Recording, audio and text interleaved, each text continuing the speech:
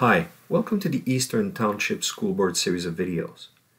In this module, we're going to look at navigating the PC environment. So here we are on the PC.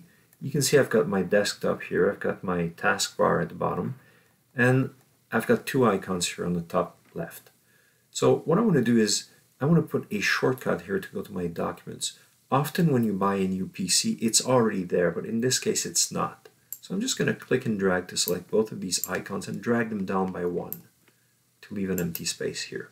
I'm going to go down to my taskbar and click on the File Explorer.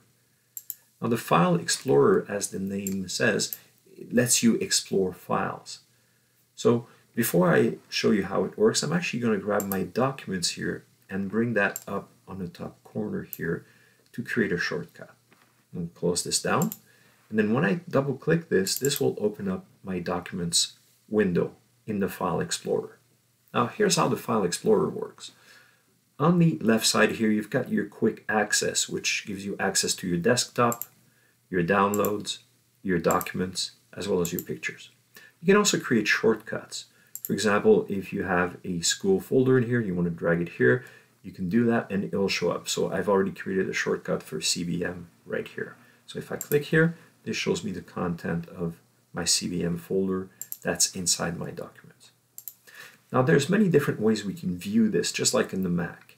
So if I go to my View tab up here, I can turn on different ways of viewing things. So extra large icons, small icons, tiles, the content, a list, details.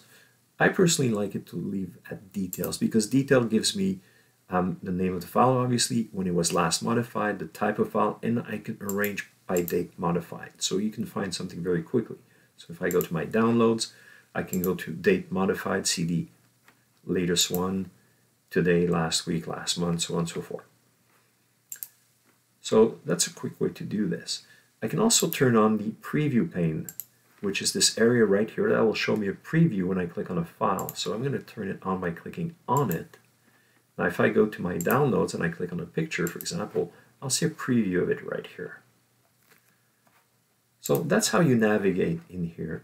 You can just go to your quick access, select one of the folders you want to look inside, and there you have it. You can also change your views up here by selecting the type of view. You can select the preview pane if you want to see a preview, or you can select the detail pane if you need a detail about something. So if I go back to my download and look at the picture, I have specific detail about it with a tiny little preview here. If I want to change that to an actual preview, I just click here and I'll see a slightly bigger version of it. So that's how you navigate the environment on a PC.